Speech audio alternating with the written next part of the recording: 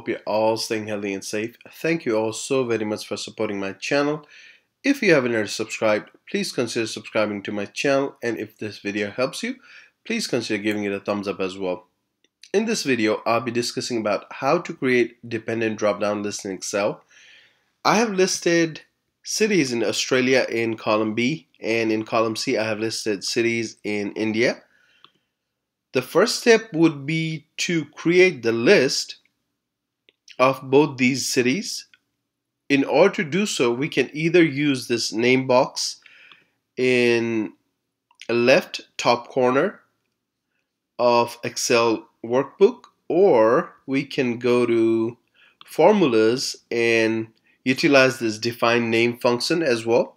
So let's start by creating the list by utilizing name box first. I have selected B3 to B6. Now I will type in Australia in the name box.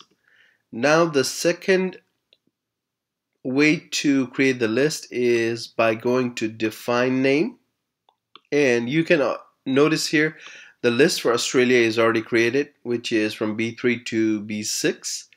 Now we'll create a new name or new list by typing in India, and then in the range of cells we'll select these cities over here, and then I'll hit OK.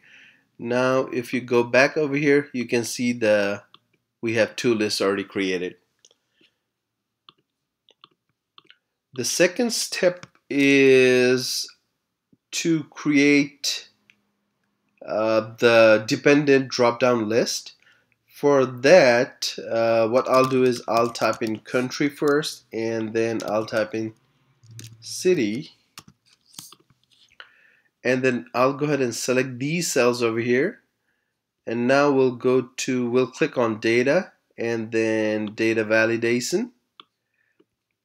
For allow part, we'll do list, and then the source here would be these two countries over here, Australia and India.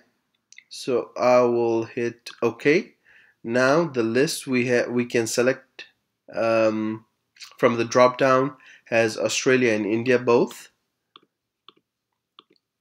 Let's go ahead and select Australia, and then on city part, which will be dependent on the first selection, I'll go ahead and select the cells again. We'll go to data validation again. For allow part, it'll be a list again. Now on this part, the source would be, we'll type in equals, and then we'll need to type in indirect. The source would be E3 over here. And we'll need to remove the dollar signs so that the reference will be dynamic instead of static. And I'll hit OK. Now, since E3 has Australia, the list we will have is Canberra, Melbourne, Perth, and Sydney. So let me go ahead and select Canberra. And then if we select India, we have selection of Bangalore, Chennai, Hyderabad, and Mumbai. So this way we can fill up our table.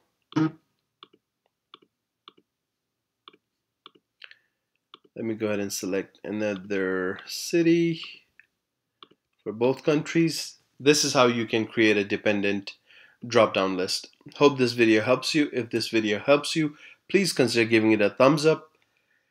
And if you haven't already subscribed, please consider subscribing to my channel as well. Thank you all. Y'all have a good day. Bye-bye.